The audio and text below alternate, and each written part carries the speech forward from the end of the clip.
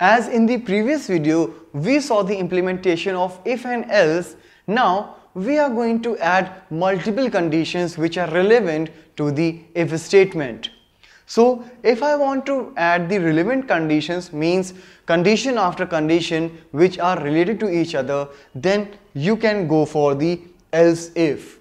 So basically putting this else if is not required, is not mandatory. Similarly, using else keyword is also not mandatory, but they will come only after the if required.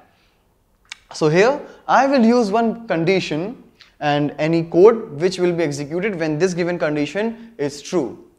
If it is true, this part will get executed and then it will be terminated, means none of the things will be executed. But if this first condition will return a false, then the next condition will be checked, as here it is else if, means it will only be compared on the failure of this comparison.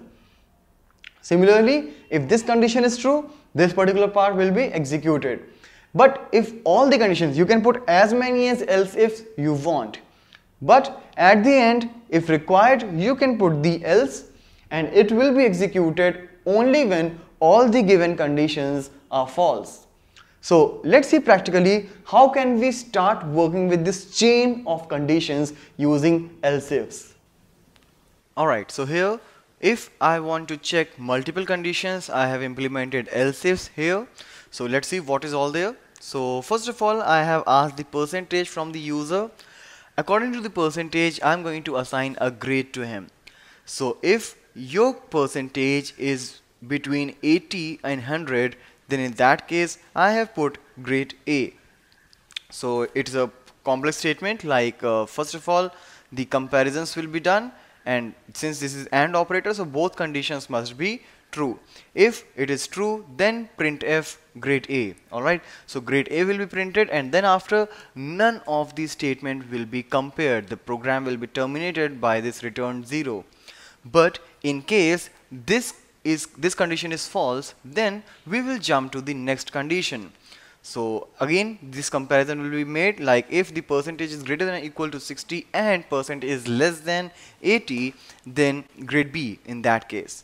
Again, if this particular condition is true, then none of the condition will be compared after this. So you can put as many as else ifs, but each else if will check, like if the previous conditions are false, only then it will be executed. Similarly here you can see there is one more condition, if the percentage between 40 and 60, so grade C. And after that, if your percentage is even less than 40, then in else I will never put any condition in else. Else will be executed whenever all the previous conditions in this chain is false. So in that case it will be grade D. So let's execute and see, like if I will enter suppose 86%, then grade A.